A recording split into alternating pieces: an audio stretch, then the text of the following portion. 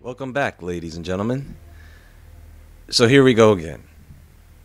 I mean, these guys are busy in space, aren't they? I mean, if you look at the whole scene, the show, it's quite active. But what is real and what isn't?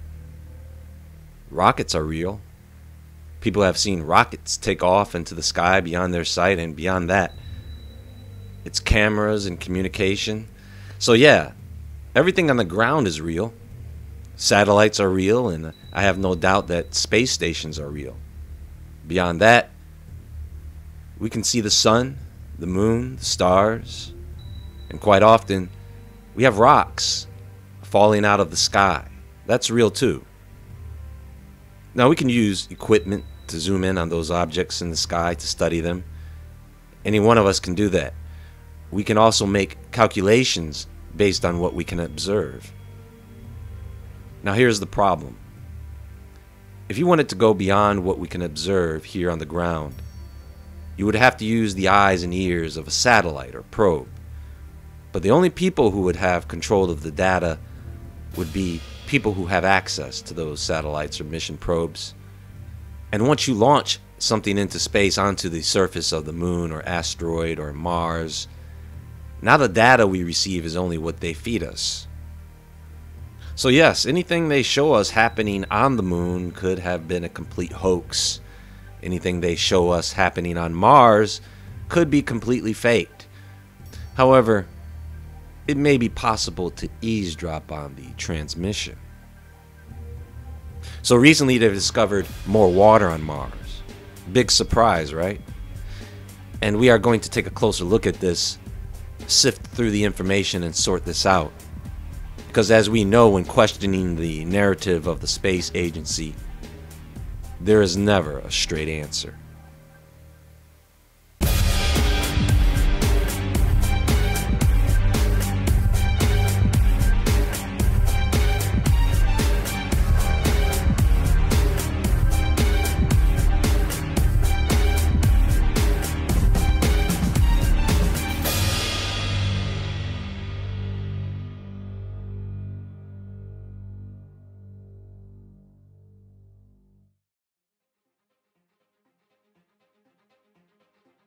Orbiter discovers significant amounts of water in Grand Canyon-like area of Mars.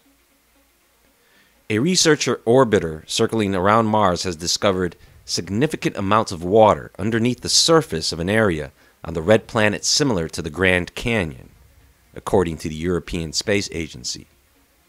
The orbiter, the ExoMars Trace Gas Orbiter, was launched by the European Space Agency along with the Russian Space Agency in 2016 and has been orbiting Mars ever since, with the goal of learning more about the gases and the possibility of life on the planet. So what happened was, they had this orbiter scanning an area of Mars called the Valles Marineris, a canyon, which they say is 4 times deeper and 10 times longer than the Grand Canyon. It would actually be the length of the United States. This is a canyon that is located on the or near the equator of Mars, which according to them makes it a bit too warm for ice. So the water that they found is deep in the center of this canyon, but they say they are not sure what form the water is in.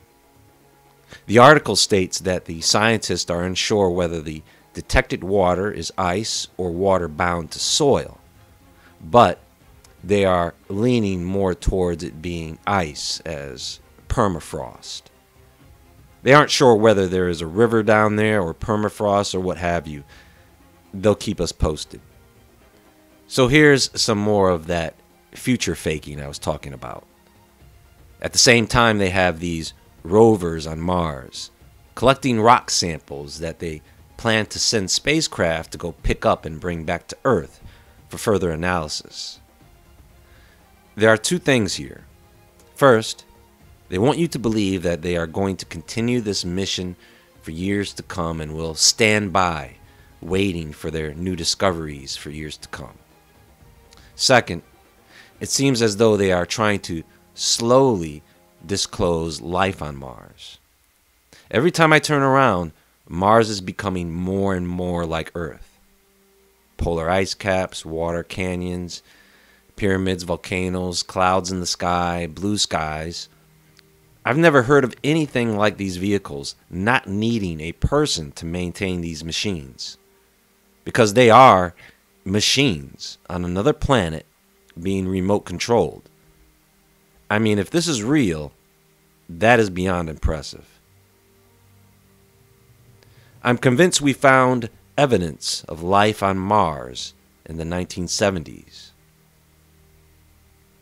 On July 30th, 1976, the LR returned its initial results from Mars. Amazingly, they were positive. As the experiment progressed, a total of 4 positive results, supported by 5 varied controls, streamed down from the twin Viking spacecraft, landed some 4,000 miles apart. The data curves signaled the detection of microbial respiration on the red planet.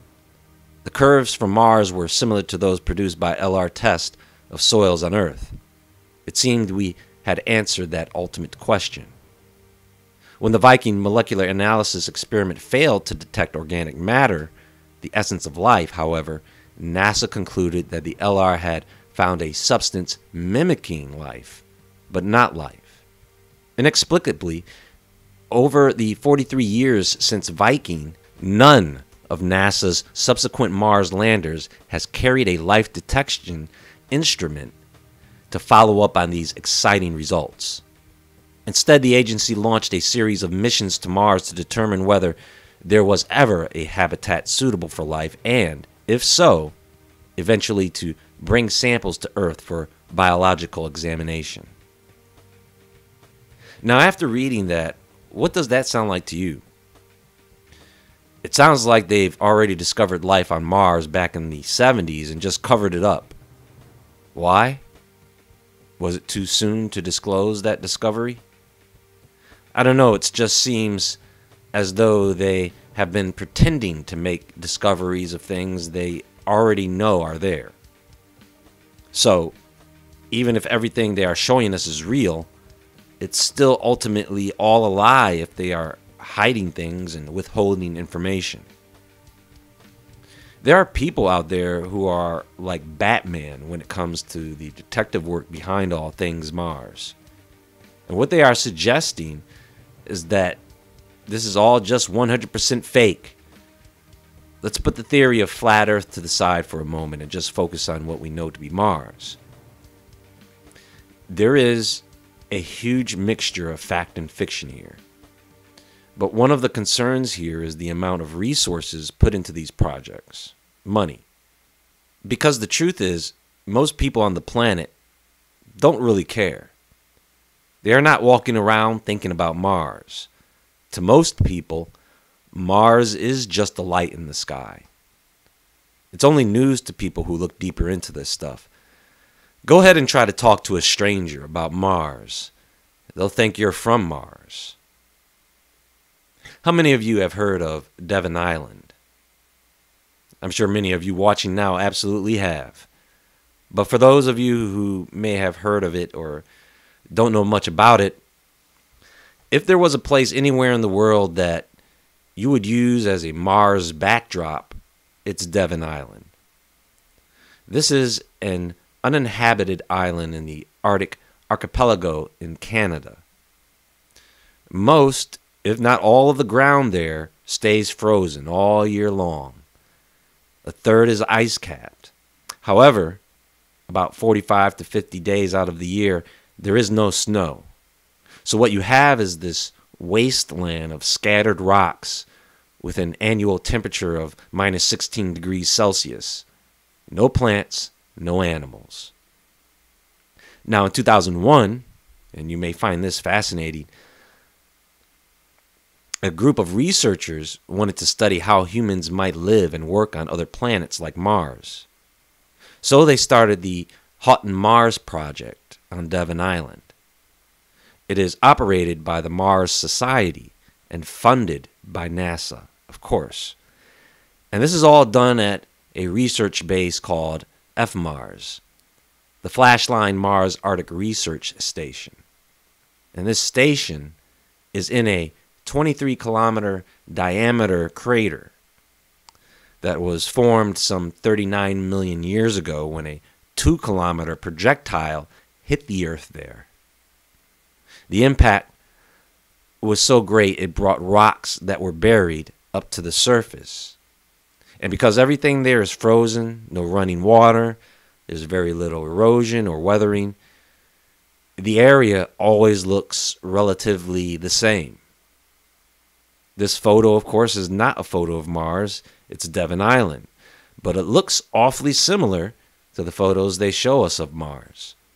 Looking at this also makes you feel like, you know what?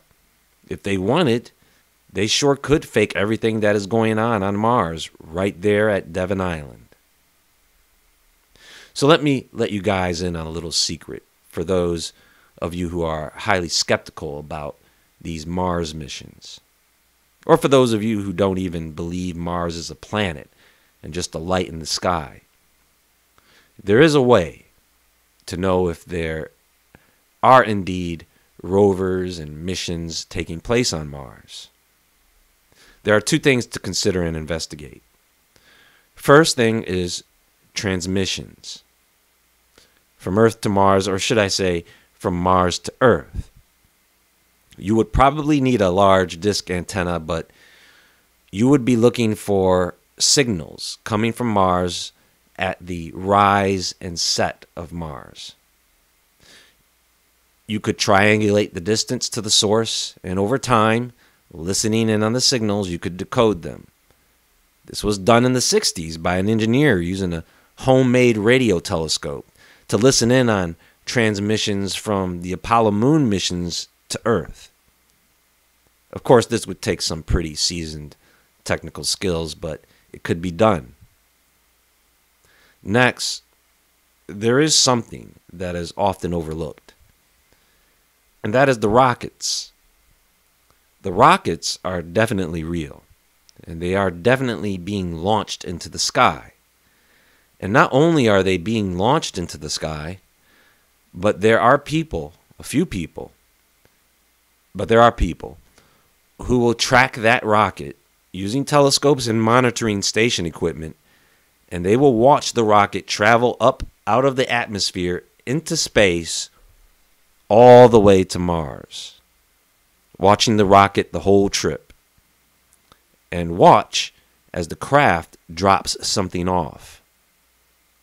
People can verify this, folks, and the space agency knows that they can. So to send an empty craft all the way to Mars to pretend to drop off a payload and act out the rest here on Earth seems to be going a bit out of your way to fool people and a waste of their own time and resources, right? So at the end of the day, I don't rule out that these Mars missions are real.